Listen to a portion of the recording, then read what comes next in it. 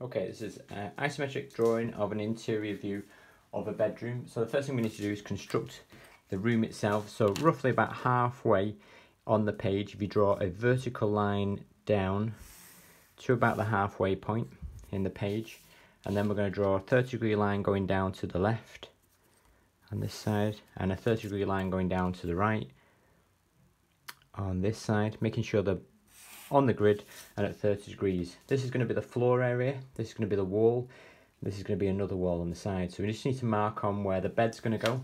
So you pick a point on the wall, so the width of the bed is determined here, and then with a 30-degree line we bring that out. We've got a 30-degree line on this side, and then we've got another 30-degree line which determines the length of the bed. Then we want to mark on just next to the bed a bedside table. So again, I mark on the wall on that 30-degree line, and then draw a 30-degree line out and another one, and then we cap it off going the opposite direction with a 30-degree line. So this is the base of the bedside table.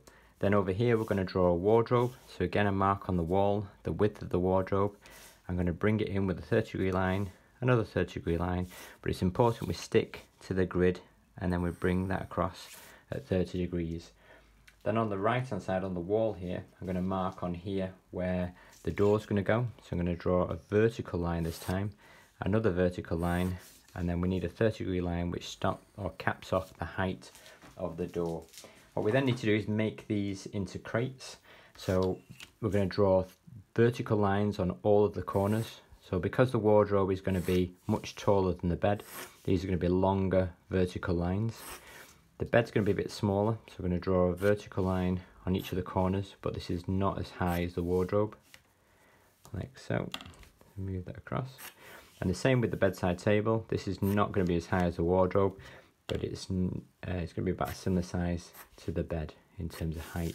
Then what we need to do is decide upon the height. So here, this is going to be the height of the wardrobe, so we need to finish that off along the top. So I'm sticking to the isometric grid, drawing a series of 30-degree lines all the way around, which should match up, which completes the crate for the wardrobe. For the bedside table, we're going to pick the height.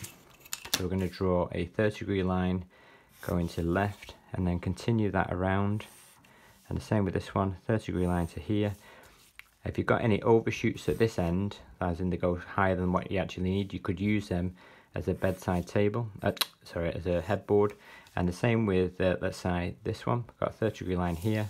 I'm following the grid around, bring it back on itself, and I'm going to finish that off with a 30-degree line on there. What we then can do is, if you wanted to, you could draw a window on here. I've got a vertical line, 30-degree line, I've got another vertical line, and I've got a 30-degree line on the side. Okay, so that's the first phase. That gives us all the crates that we need for the bedroom.